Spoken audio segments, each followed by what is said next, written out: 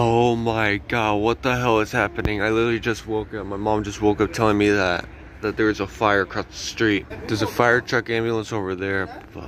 Damn. I don't know what the hell happened. Holy shit. God, that is a lot of ambulance and fire trucks and stuff. Holy shit. There's a closer look to it. There's smoke all over. And I see a firefighter over there on the roof. Damn, that must be the house right there. My god. I literally just saw a fire literally just a few months ago. What is even going on? People forgetting to turn off the stoves or something? All I'm seeing is literally just fires and everything. What the hell's going on?